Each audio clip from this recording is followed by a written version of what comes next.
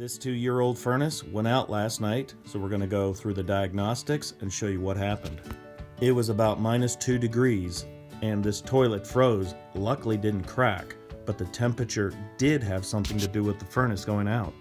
So let's go ahead and take a look at the furnace, and we'll take a look to see the error codes that show up on it. So I'm going to toggle the power and make sure that I press the door switch so we can get the error code to show up. So take a look at the bottom of this circuit board and you're going to see error code 59 first. This is the water sensed error code.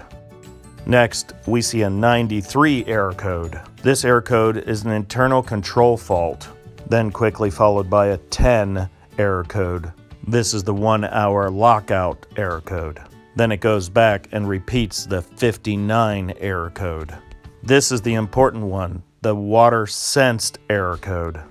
The furnace is not able to get rid of its condensate. If you look outside where it's supposed to drain, it's completely filled with ice. So with a hot air gun, you can see how much ice is actually in here. At -2 Fahrenheit, how do we stop this from happening again? When it warms up, we may take a look at a condensation pump to get the water drained inside the building. But for tonight, we're going to put heat tape on the condensation drain line. Notice the water dripping onto the heat tape. That way, if there's a pillar of ice that comes up, it'll still melt it. Inside the building, we'll plug it into an extension cord. I also left this end open. That way, if it does freeze again, it's going to drain into a bucket.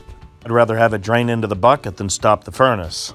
So if your furnace goes out and it's really cold outside, don't look at the furnace, look outside first.